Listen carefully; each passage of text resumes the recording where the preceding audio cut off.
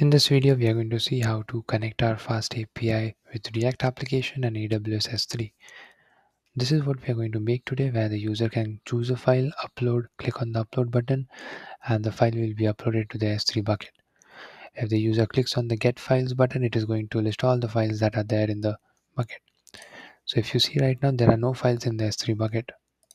Let's upload one file.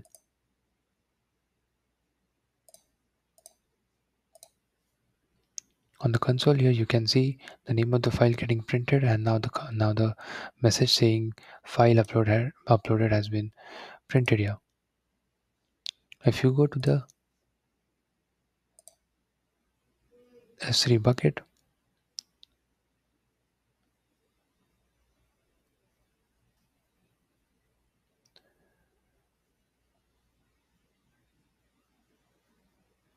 you can see that the file has been uploaded here.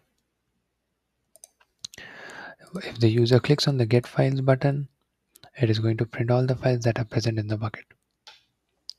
Let's look at the code now.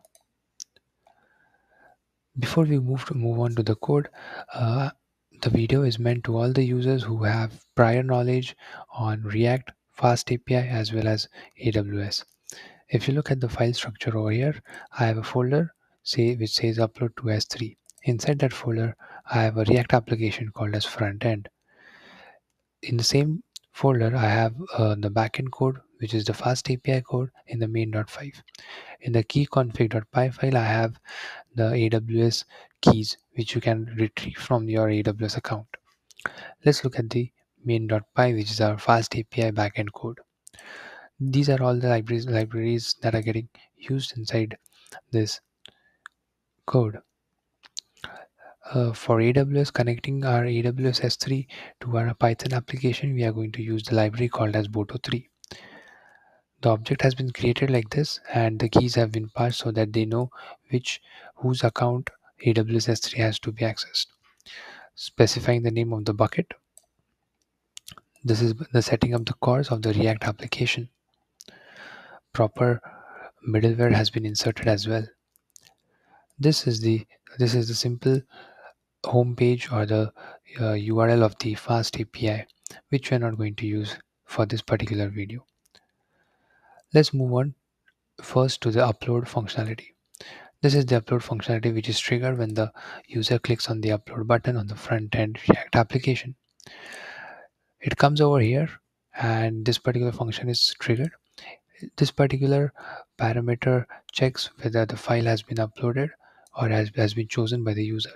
If the file exists, it will print, which we saw in the console, and we are using the S3 upload file obj, the file object function, which is given by the S3 to upload the file to the AWS S3 bucket. The parameters that we are passing is the file, the bucket name, and the name of the file.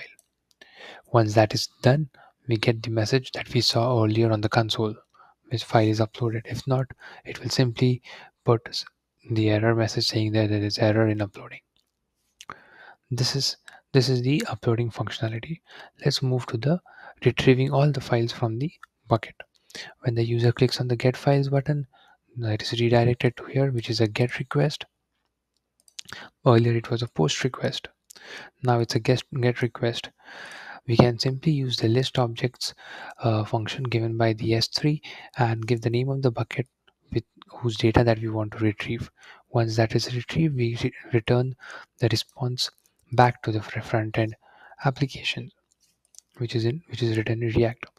Let's go to the React application, which is here in the front end folder. Go to src and the app.js. To retrieve and to make API calls, we are going to use Axios, which is a React React library. We have mentioned all the necessary data structures that are required for choosing the file, for listing all the files and the items that are retrieved from the bucket.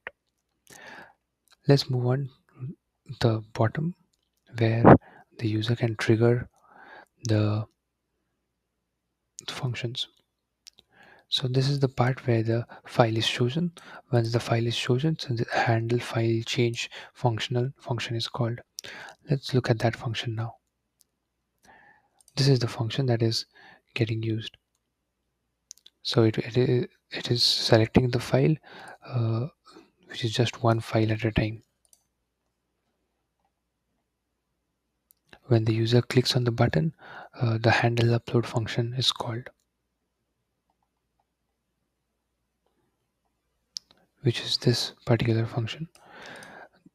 In this function, we are using a form tag in which we choose the file, get the name of the file which is getting printed, and then we make a access post request to the FastAPI URL and the function that we need to call at the backend. We pass the data that that we uploaded. In this case, it is going to be the file. We get the response and then we try to print the response. If there is an error, we get the error as well. In this way, we send all the data that is taken from the front end back to the back end, and then it is processed using S3 and uploaded onto the S3. Similarly, if we go back and check the button to get all the files, the handle files function is called. Let's look at that function. So this particular function makes a GET request to the FastAPI server, and it calls this particular function. Once that function is called, we get the response and we set the files to the variable that has been defined earlier in the React application, which is over here.